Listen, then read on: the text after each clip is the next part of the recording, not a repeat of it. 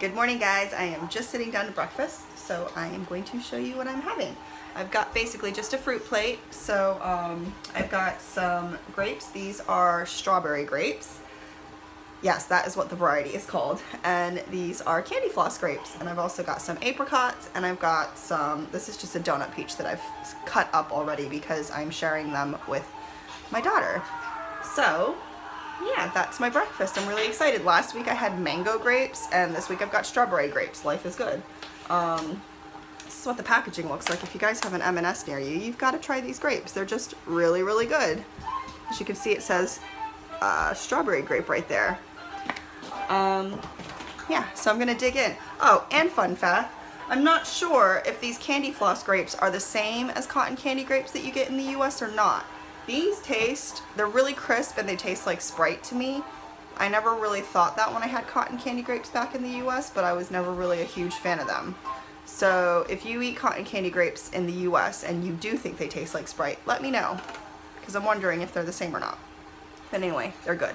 So yeah, me and Riley are gonna share our breakfast. Oh, and I've always got water, always. Anyway, me and Riley are gonna start sharing our breakfast, and I will see you guys for my next meal. Alright guys, I am doing my lunch, so I've got an avocado here because I'm going to make an avocado toast, which is really, really basic and standard for me. So I've got my toast going in the oven right now, and I've also got an entire bag of kale in the steamer right now because I'm gonna just make a really simple salad with that. So I'm just gonna dress it with some sesame oil, some tamari, and some sesame seeds. If you guys watch me a lot, then you know that I use these all the time. Oh, there's something back there that I need to wipe down. That's gross. That's dinner from last night, some soup that exploded. And I'm also gonna have some of these heirloom tomatoes as well on the side.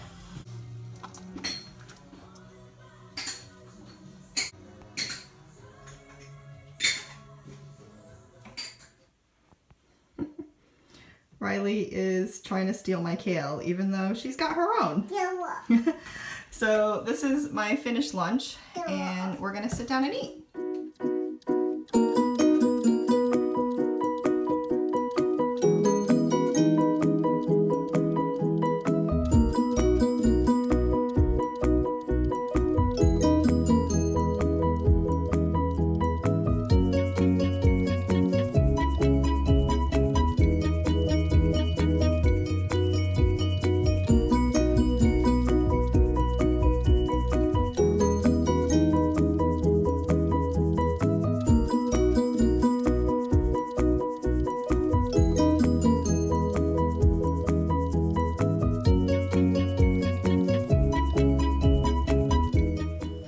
Getting ready to throw together my dinner, and I remembered I have to show you guys what I'm doing. So I've got just this, I showed you guys this in my last one, I think, but it's just a bag of char-grilled vegetables that you get from the freezer section of Waitrose.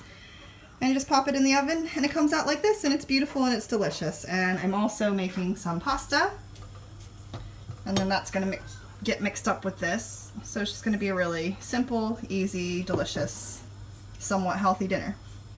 I forgot to show you guys, we've also done some of these meatballs for dinner. Obviously they're vegan meatballs. And this is what happens when your husband does your portion. I've got a really big portion, and we'll see if I can finish that or not, but someone will. I'll give it a go. Daddy's got a nice big portion too. I'm just adding. I'm not trying to cut my fingers off. Alright, this is the last thing I'm having for the day, and this is just my usual Four Sigmatic Reishi mushroom elixir. And when I have just the regular mushroom elixir, I like to make it into a hot cocoa just to help with the flavor, because it's not the most palatable thing to drink. So I've just added a little bit of cocoa powder and my usual Oatly organic oat milk, and this is what I'm gonna have to finish off the day. This is Dunk's little nightly drink in the background. This is what he has, if anybody cares or is wondering. He has a Puka Relax most evenings. Yeah, so I'm going to say goodnight, and thanks for watching, and I hope I see you guys for my next video. Bye, guys.